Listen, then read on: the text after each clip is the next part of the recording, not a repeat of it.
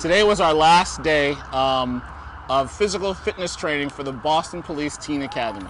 And to celebrate our last day, we took a 1-mile run from the Roxbury station at District B2 all the way here to Boston Police Headquarters. It was a 1-mile run.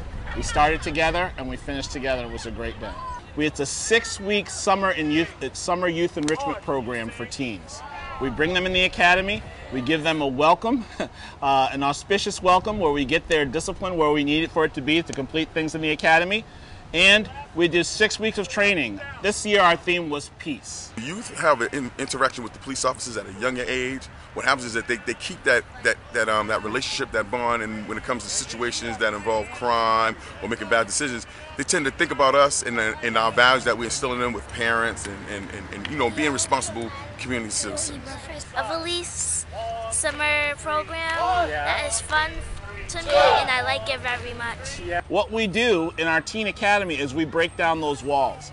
Every class, every day, 3 days a week, these kids are interacting with police officers such as myself, and they're not only seeing that there is a law enforcement side of us, but a very human side of us. And the police officers actually get to see the same thing. We see that our kids, you know, I said it earlier, they're not the easiest group. I mean, I think the idea of being a teenager means you're at risk. So they're not the easiest group, but once those walls are broken down, we end up bonding really nicely together. Police officers and teens become friends. I have a newfound respect for everything that I do now, so I focus harder when I have the chance. I do what I can to help out my community. Got good people here.